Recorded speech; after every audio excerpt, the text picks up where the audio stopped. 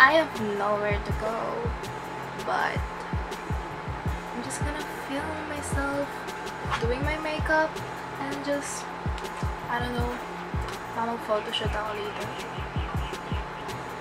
Actually, sabi ko sa sarili ko, gusto ko mag-photoshoot ulit kasi kung pina-follow nyo ako sa IG, makita nyo na, or sa Facebook ulit, may mga pinopost ako and yung mga yun, ako lang nag-ano. Wow! I feel like everyone's been doing that as well. Kasi nga, sa bahay lang tayo, wala tayong magawa. Tapos, yung iba, wala naman, katulad ko, wala naman akong kapatid na kasama dito.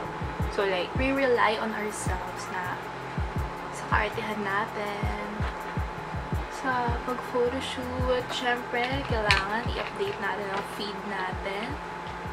So, ayun.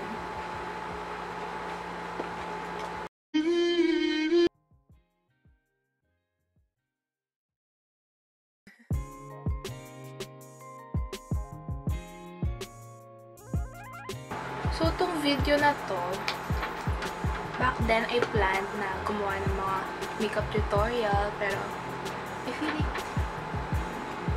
feel like hindi pa ako handa. Char! Pero, kasi may pagkabulol ako. So, hindi ko maaasahan yung sarili ko na pagsalita ng dire-diretso. Alam mo yun, yung may sense. So, gumawa man ako ng makeup tutorial sa future, baka voice over lang. Pero ngayon, lang siya. Let's talk about the present. Let's talk about our life. Kamusta naman kayo? Start na nga ako. Hindi ako professional makeup artist. Halata naman. Pero, nag-freelance ako minsan. Pag-bitin na ako. Pero, ayun. Ito yung ginagawa ko pag hindi ako tinatamad. Kasi may mga times like dati lumalabas ako talagang full face ng makeup. Tapos, eventually, tinatamad na ako. Ang ginagawa ko na lang minsan pag lumalabas ako, nung pwede pa lumabas ako, concealer, gano'n. Tapos, minsan nga wala na concealer kasi nakakatamad talaga. Hindi naman ako makita ng crush ko. Kamusta dyan? Dito sa amin. Average lang. Like, hindi yung nakakatakot lumabas talaga. Pero, natatakot pa rin ako lumabas kasi who knows kung mukha pala ako pag lumabas ako. Hindi ko naman alam kung very strong yung yung immune system ko. So, hindi ako lumalabas. Okay, now, magko-concealer ako.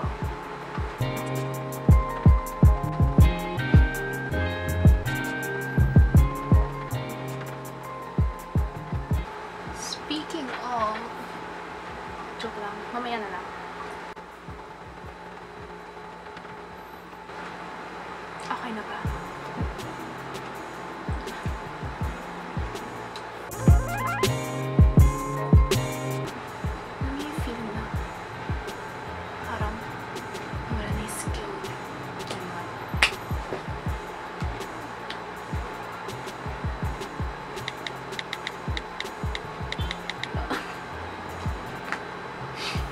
Yun. Ngayon, isa-set naman natin. I'm gonna use this. Charot! Hindi ako mag-bake ngayon kasi wala ako sa mga pupunta.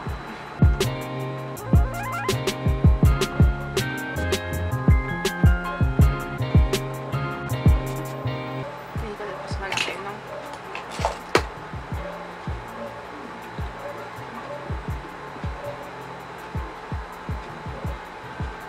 Puti! Good! Wala na talaga ako magawa eh. Video na to. Isn't that? It's okay. I will miss as well.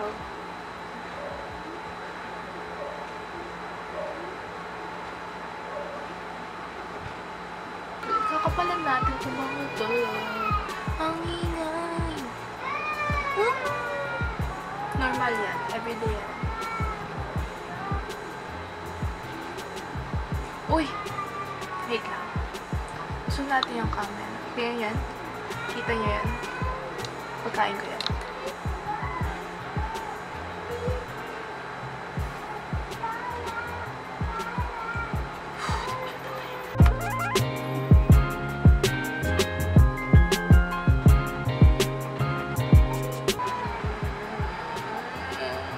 Iyak din kaya ako para tumahimik siya.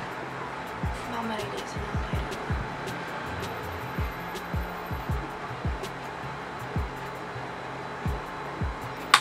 I'm gonna put blush. Yung English bigla sa bakla. I'm gonna put blush. Medyo on the neutral side siya. Kasi I'm a neutral ass skin.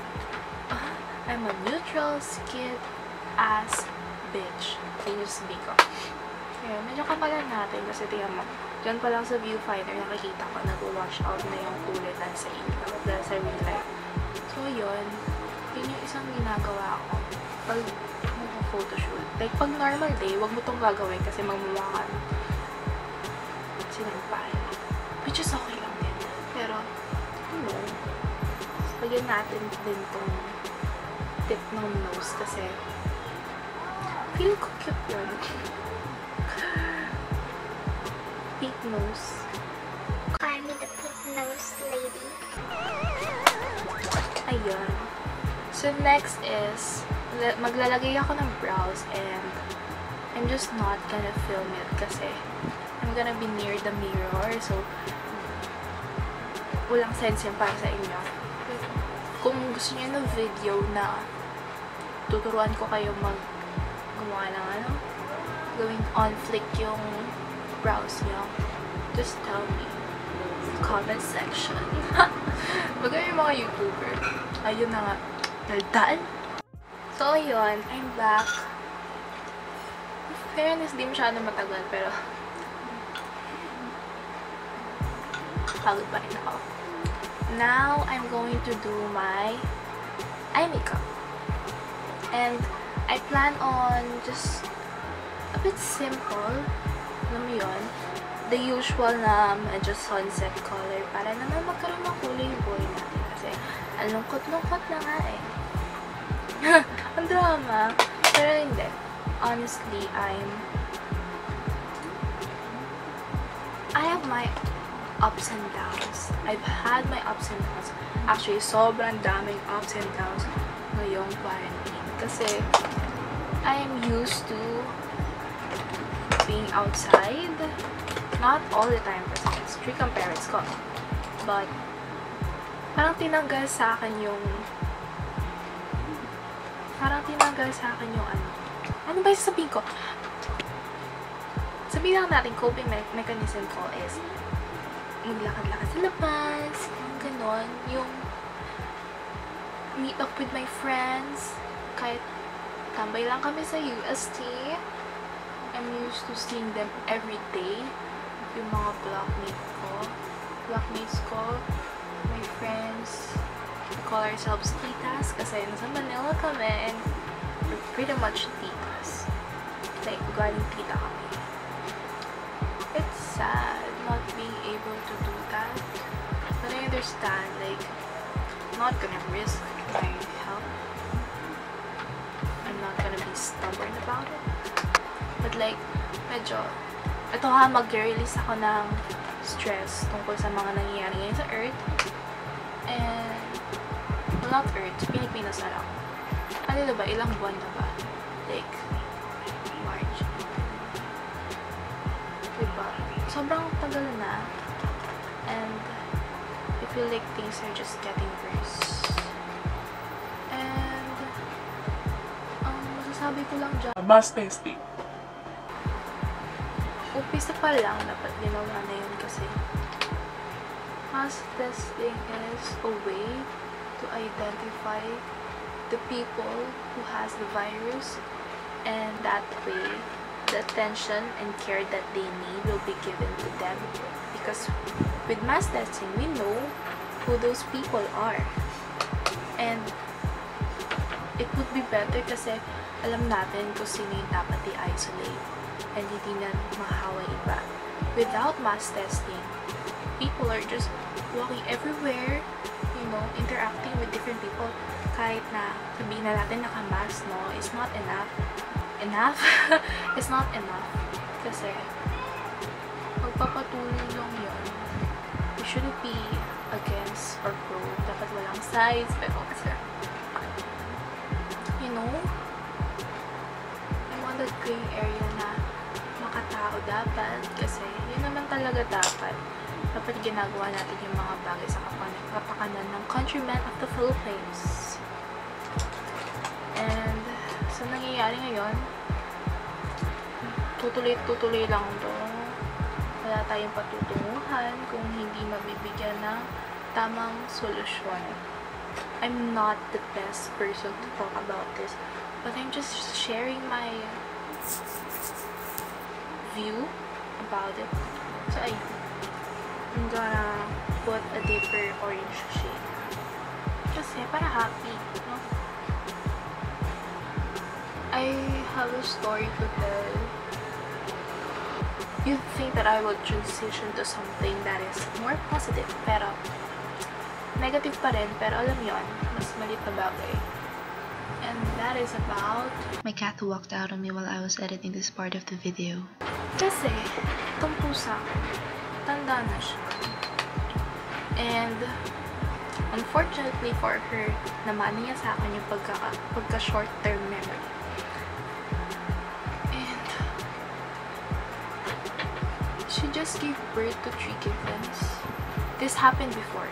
Nangyari na to na ulit-ulit. Like, wala akong magawa kasi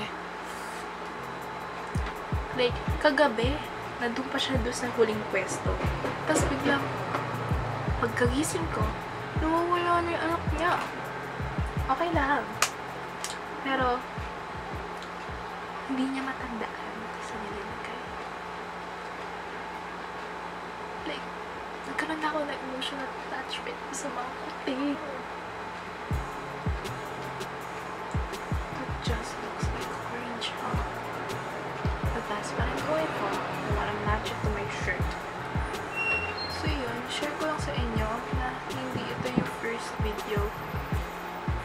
makeup tutorial na sinunod ko for this channel. Pero outdated na yun, so hindi ko ina-upload. Kasi like last year pa. Ang ate ko no.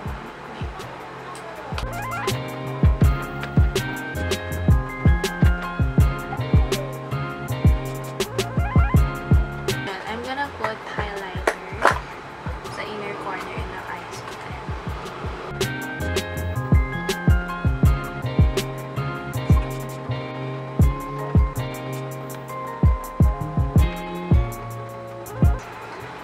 Tutuwa kayo. Gawin niyo, mag-grant kayo sa comment section.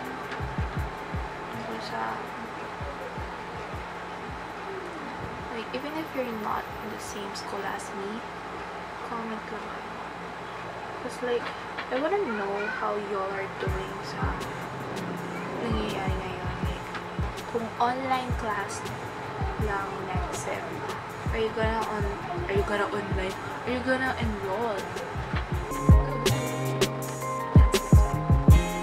I just wanna say na I appreciate lahat ng gumagawa ng effort para maging better yung situation natin mga students. Like yung mga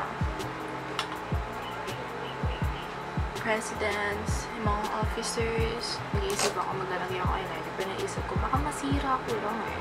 Pero sige na nga, off camera ko gagawin kasi I suck at it. Oh my god. I'm done with that. Okay? I think I did a good job here.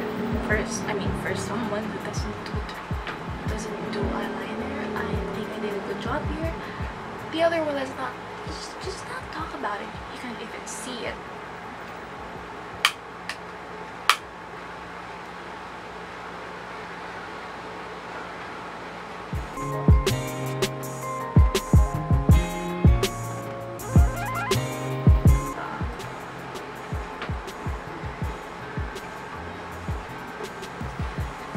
Nandito na tayo sa last step.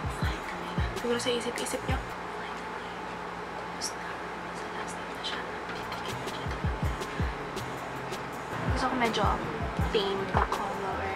But like, orangey pa rin. This one, it's busted up. As you can see, medyo sira na siya, no? So, ganun talaga. Mainit sa Pinas. So, nababali, natutunaw ang mga lipsticks. I tried fixing it.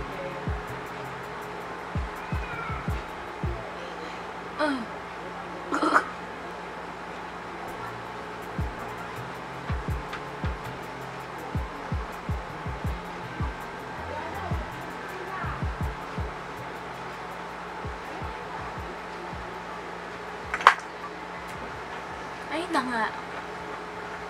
Ayun yung final look. So, yan. Imbes na maarte ako ng montage, I'm just gonna insert pictures right now. I really don't know what I'm going to do with this channel, pero kung may gusto kayong makita na specific, we can talk about political views, religion, personal things. I don't have a plan yet kung ano yung mga gagawin ko sa channel na to. Most likely, puro kaartehan. Pwede rin hindi. But right now, puro things I do sa quarantine kasi that's what we're dealing with right now.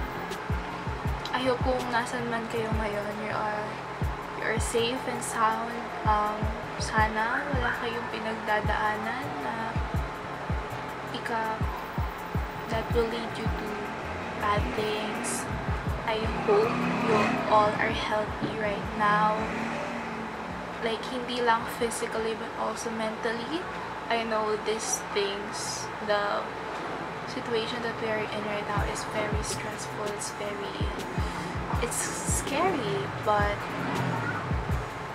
I wish you all na maging stronger than you already are. Kasi we're going to need it. I don't think this is going to end soon. I think it's going to go on and on kasi hindi pa talaga na settle na yung kailangan natin gawin, no? I'm so thankful for the people who are helping those that are in need. Yung mga Darna natin dyan, thank you so much. And yun. I hope you guys have a great day and days ahead. And this is my outro. Ang awkward ko. Ayun. I'm going to see you in the next video.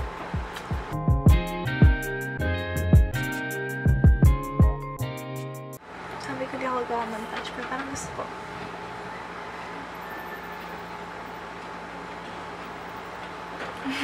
Huwag na nga. Picture na lang.